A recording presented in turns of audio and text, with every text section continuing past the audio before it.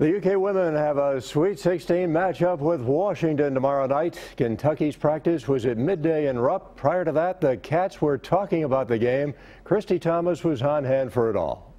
Kentucky took the floor today for their final practice before their Sweet 16 matchup tomorrow. There have been a lot of questions about Michaela Epps and whether or not she would be ready to go after a shoulder injury on Monday night. The team's leading scorer said that she may be playing through some pain, but that she would be ready for 7-seed Washington, who has 4 wins over top 25 teams. And Matthew Mitchell says his team will have to be patient on offense.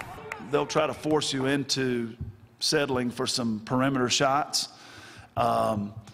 And, you know, the teams that take a real large amount of threes against them don't seem to do very well. I mean, we've got to have the patience and the toughness to try to attack their zone and really get the ball in the paint. I feel like as of now, we're very tough, a tougher team than we was. We're going up and grabbing rebounds with 2 hands. We're winning 50-50 plays when necessary. And we got people being gritty. You know, we're playing a lot harder than we did in the opening of the season. And Coach is right. Tomorrow will be all about toughness. The tougher team will win tomorrow. This is only the second meeting between the two, with Washington winning their first and only meeting back in 2008. There's an Elite Eight on the line tomorrow at 7 o'clock right here in Rupp Arena. In Lexington, Christy Thomas, WKYT.